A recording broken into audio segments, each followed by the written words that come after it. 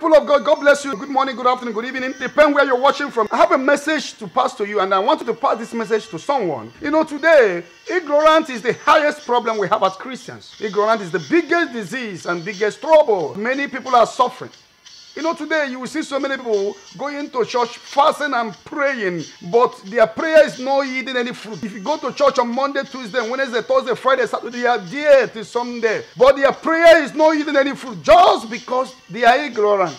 Prayers without action is dead. Let me tell you, when you read the book of Matthew 14, 15 to 19, 20. Evening came, apostles said to Jesus, send these people home. Jesus said, no, I can't send them home empty-handed. Give them something to eat. And the apostle says, where can we get bread and fish that will serve this multitude? Because there are too many. Jesus says, what do you have at hand? And they said that we have 2 fishes and 5 loaves of bread. Jesus lay hand on that 5 loaves of bread and the 2 fishes and multiply it.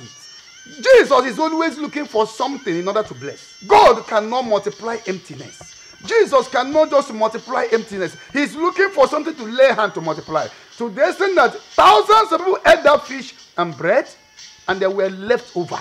The same thing when you read John chapter 2. When wine is finished, Virgin Mary interceded. Jesus says, fill the container with water. Because there was no water in the container. That does not mean that Jesus has no power to order wine to come. Wine will appear. But he asked them to do something significant. He asked them to fill the container with water. Then immediately they filled the container with water. He laid hand on that water. He prayed on that water and the water turned into wine.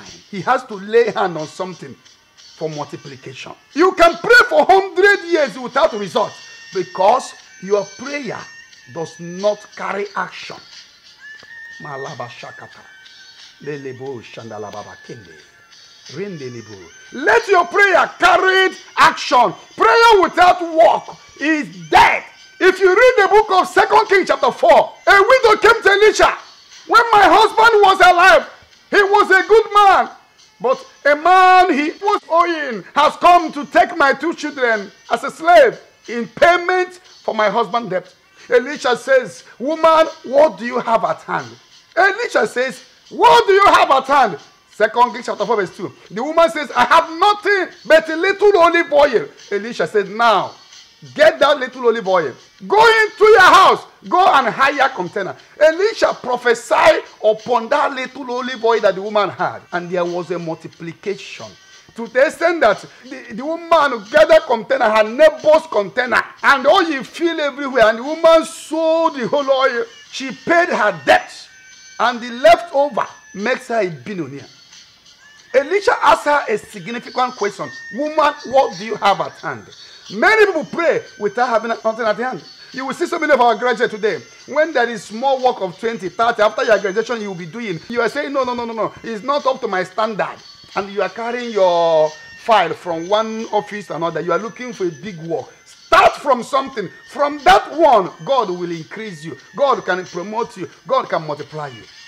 Stop going to church from Monday to Saturday without having something doing. Start something no matter the little. That is where God will lay hand to multiply and to bless you. God bless you. It is well with you. I say it is well with you. Pass this message for someone's ignorance to be corrected. God bless you. In the name of the Father, and of the Son, and of the Holy Spirit.